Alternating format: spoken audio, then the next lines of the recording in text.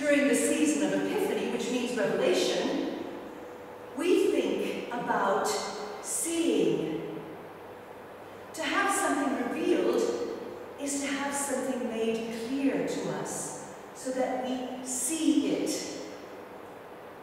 I wonder what God wants us to see today.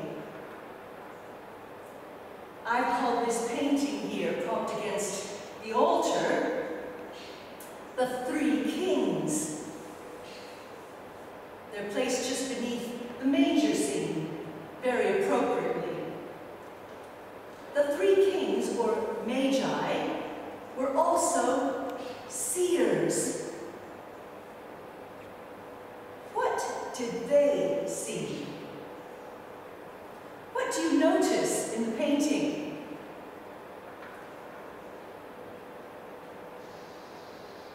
I'll give you a few moments to think about that. They're different.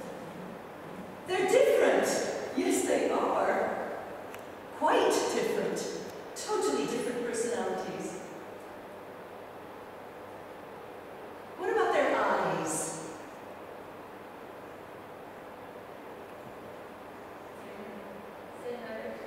Yes, their eyes are looking in the same direction. And what about their body language? Going the same direction. Yes, their arms are around each other. They are following a common vision together. There's a lot of bright color around them. You probably noticed that as well. As the light from the sky shines on them, they saw a star and knew how to understand what that star meant. Astronomers now believe it was probably a conjunction of Jupiter and Saturn, such as appeared in the sky just before Christmas last year. But the Magi knew more, because they could interpret further meanings to such an appearance in the sky, and were able to follow it to Jesus. They saw the star as a guiding light to Jesus.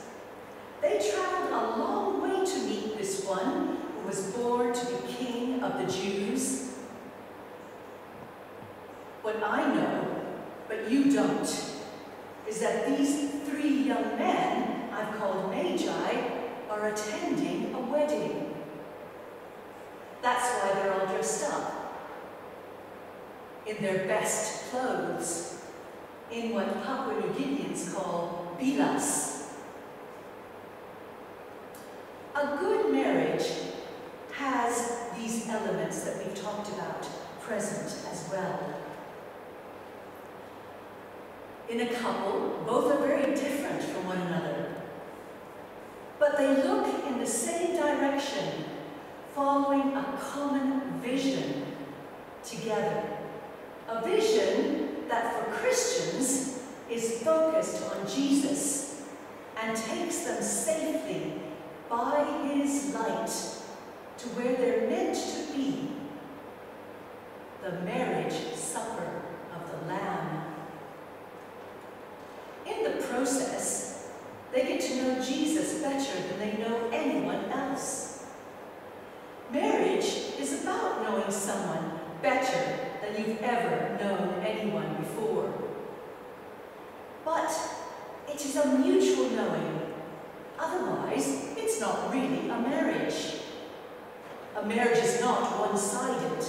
It takes two people, or, in the case of Christian marriage, three.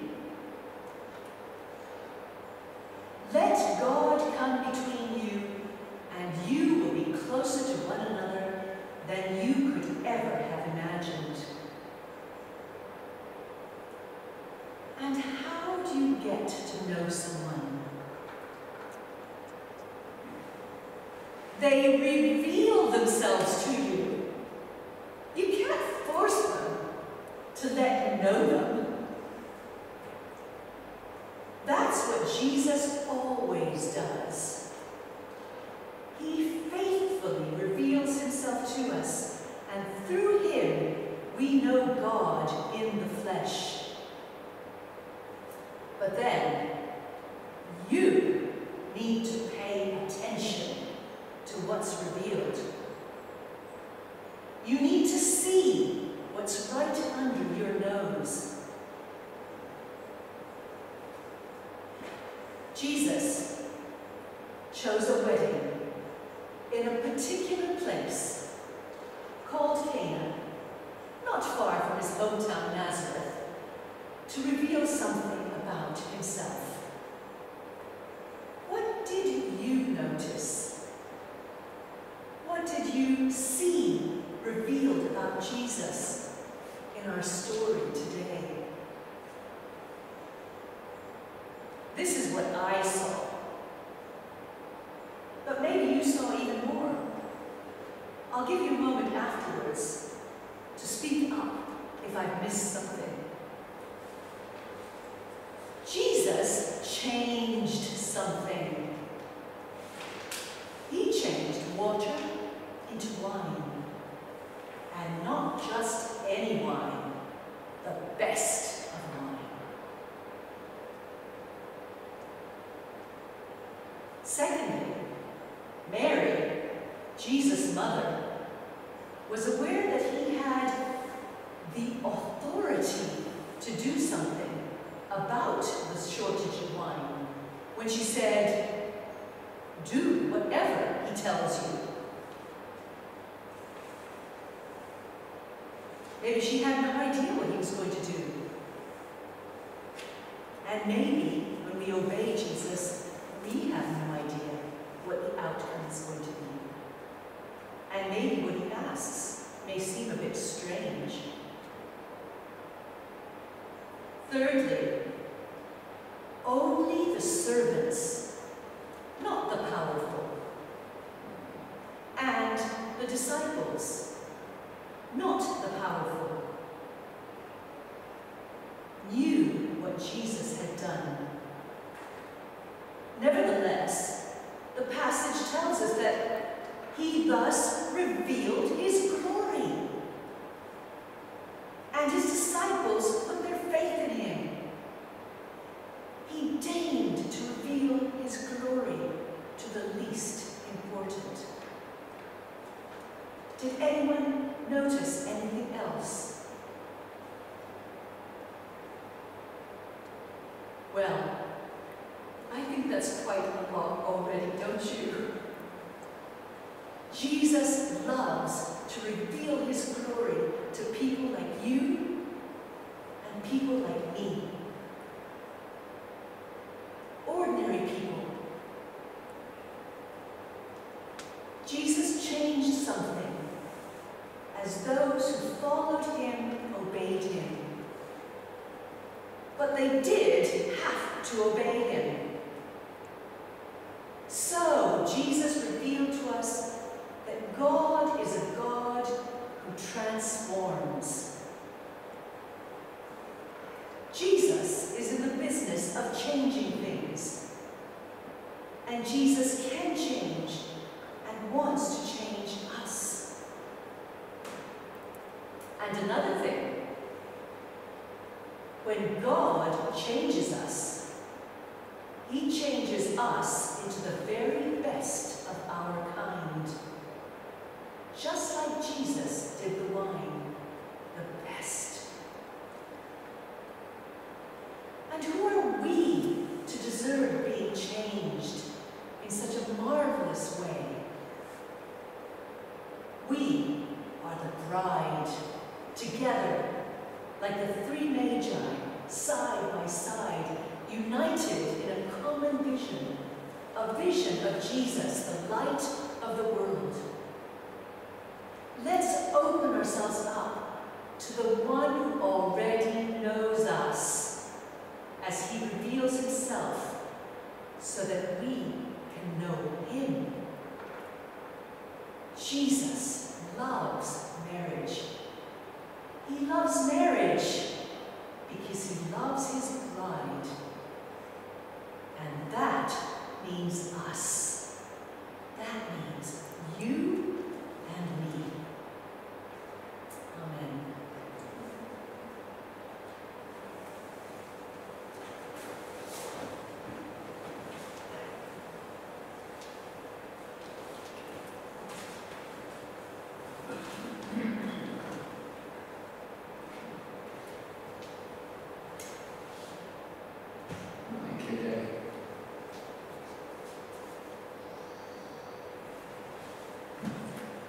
I must confess,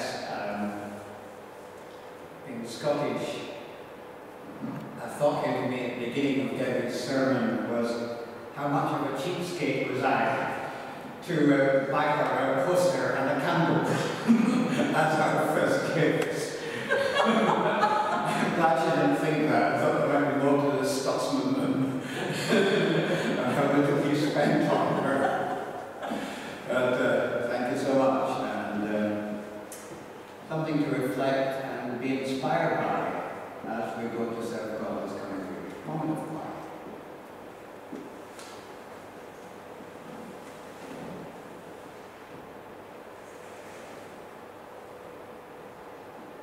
We're going to join together in the Apostles' Creed. This is what we believe.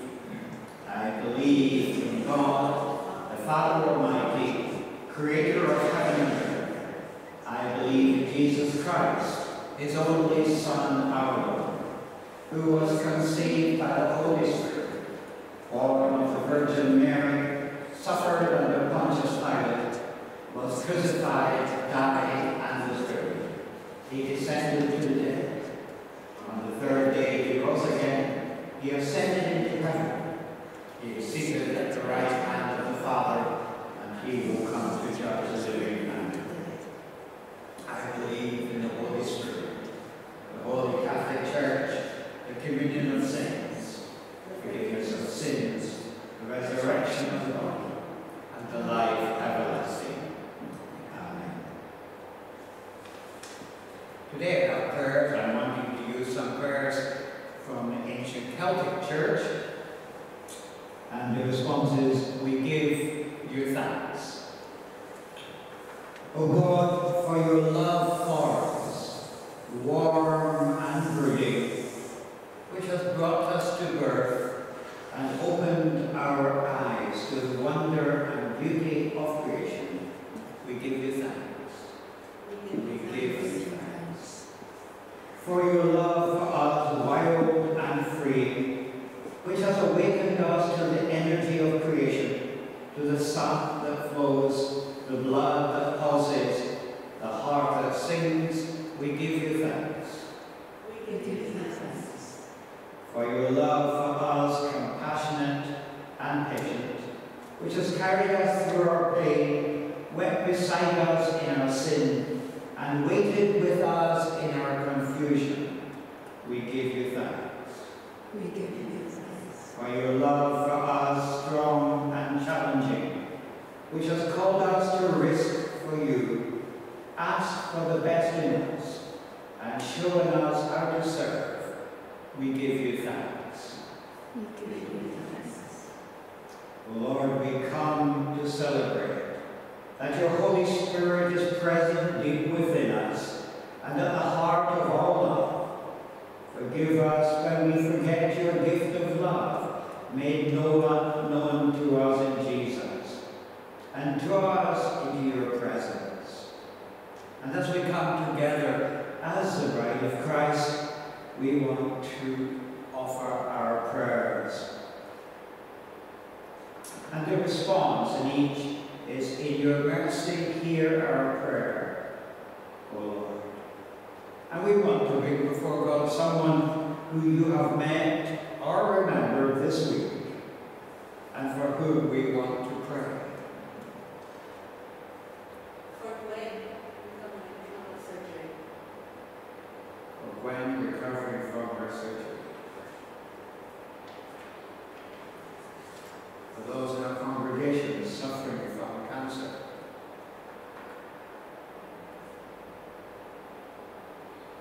for those unable to be with us.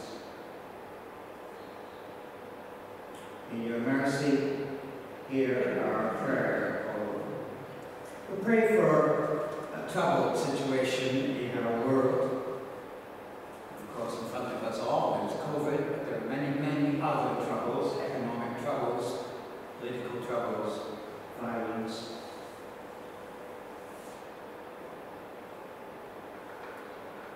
For Latin America, particularly Peru, Venezuela, and Brazil.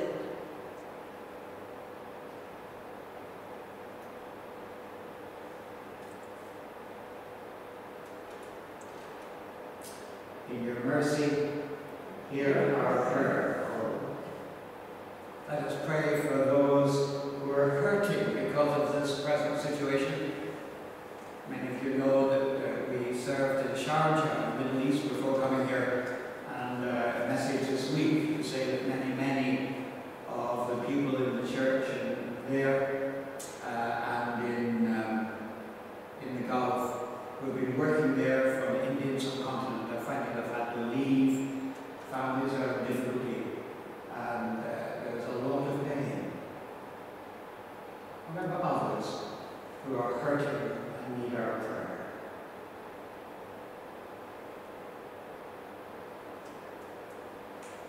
In your mercy, hear our prayer.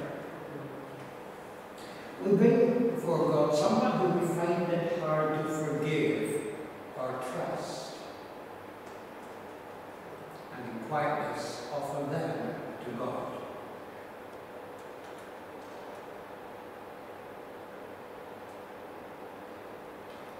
In your mercy, hear our prayer.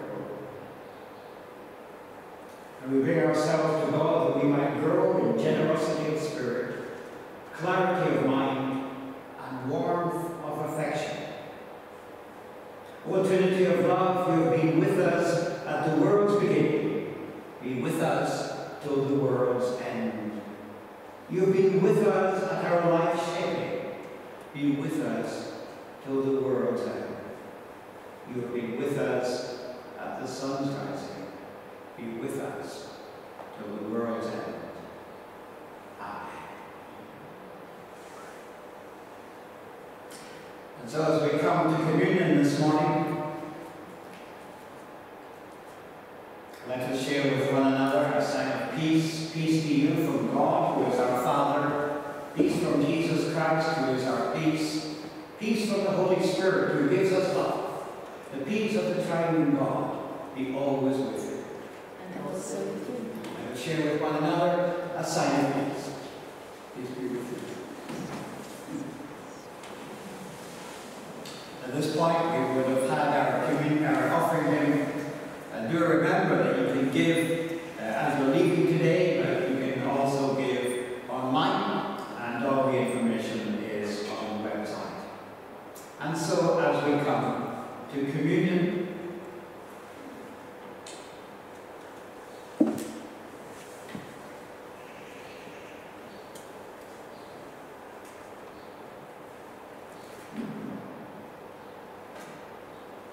the Lord is here. His Spirit is with us. Lift up your hearts. We lift them To the Lord. Let us give thanks to the Lord our God. It It is right to give thanks and praise. Blessed are you, Lord God, our light and our salvation. To you be glory and praise forever. From the beginning you have created all things, and all your works echo the silent music of your praise.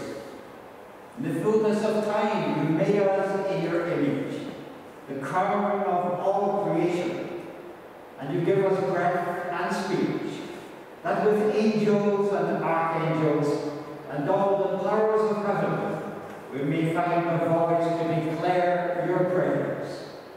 Holy, holy, holy Lord, God of power and might, heaven and earth are full of your glory.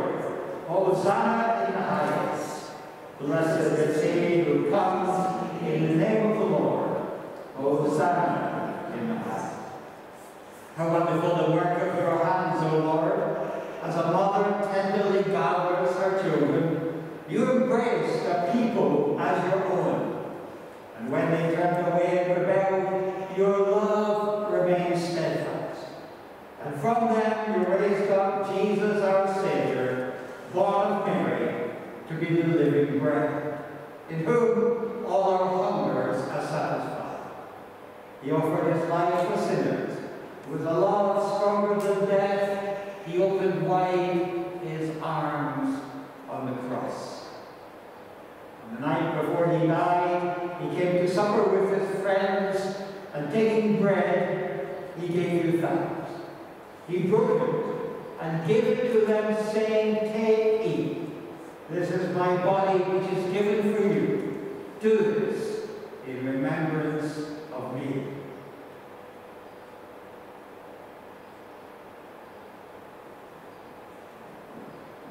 At the end of supper, taking the cup of wine, he gave you thanks and said, "Drink this, all of you.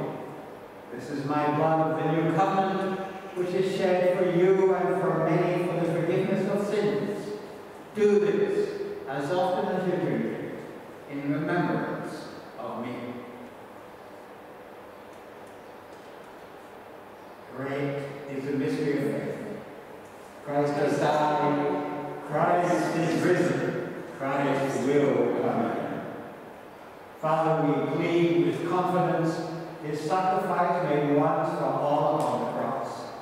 We remember his dying and rising in glory, and we rejoice that he intercedes for us at your right hand.